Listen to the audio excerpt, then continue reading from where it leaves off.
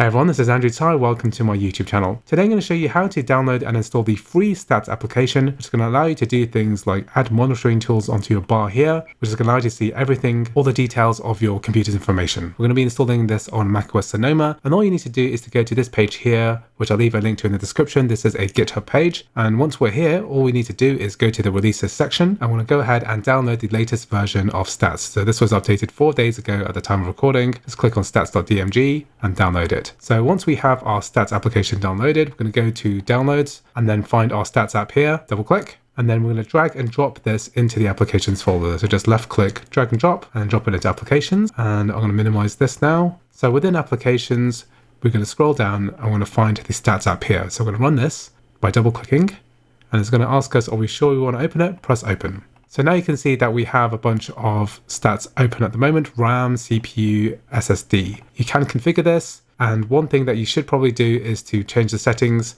I like to have this starting at login. And now basically these three widgets are working on the top bar here. And also we can customize the temperature gauge as well. So what I'm going to do is to put the average CPU and the average GPU here.